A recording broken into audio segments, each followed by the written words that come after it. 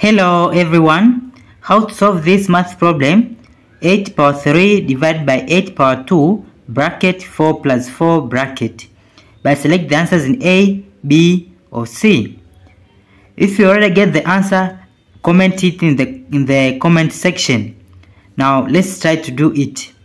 We'll do this problem by using BODMAS rule. BODMAS. What is BODMAS? This B is bracket, whereas we have bracket. O is order or exponents or powers, whereas we have power 8 power 3 and 8 power 2. And D is division, multiplication, addition and subtraction. So we'll work from left to right, starting with bracket and lastly with subtraction if we have subtraction.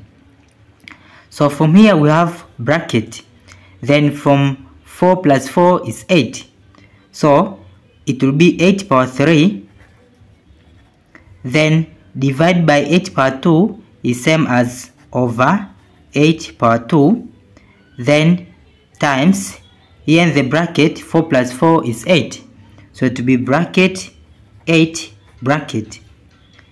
Then in next step it will be equal to, from 8 power 3 is same as 8 times 8 times 8, then over 8 power 2 is same as 8 times 8, then we open this bracket, so it will be times 8. Then in next step we can simplify, whereas this 8 will cancel with this 8, 8 will cancel with 8, so it will be equal to 8 times 8 is 64. So 64, to select in the multiple choice, it is C.